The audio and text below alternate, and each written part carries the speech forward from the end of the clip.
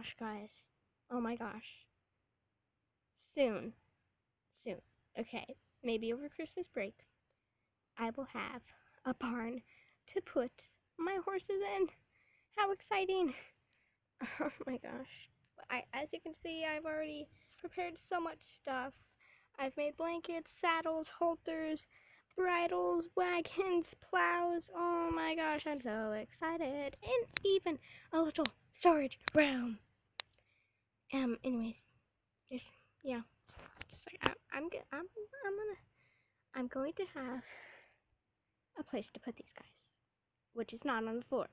Anyways, I'm so excited, and I will put up a video as soon as I get that. I will see you all next time.